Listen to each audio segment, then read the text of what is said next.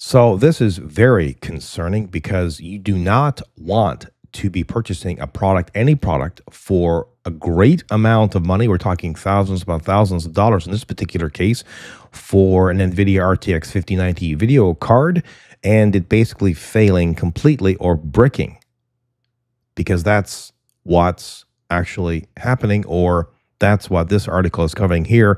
And there are reports as well. These reports are primarily actually servicing in Chinese forums, and over there it's the 5090D.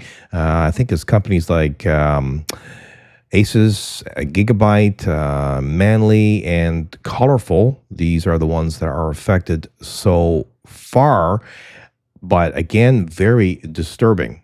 So let's jump into this a little bit more now. So the primary symptom here apparently is the card is becoming unstable after a driver update.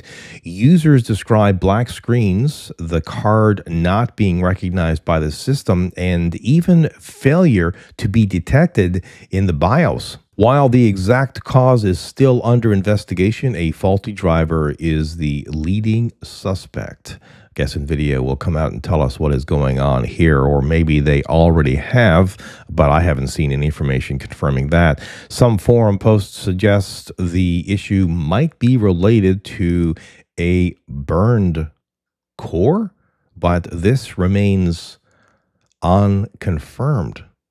What did they mean there, I wonder? One user reported paying a premium for this particular video card, which is some kind of Renaissance 5090D Starship, only to have it brick after the driver update. So maybe after the update, the core burned. Another Reddit user stated their RTX 5090 isn't detected in Windows or the BIOS, despite the card actually lighting up and the fans coming on. So this is fairly widespread, and it certainly points to after the driver update, the problems start.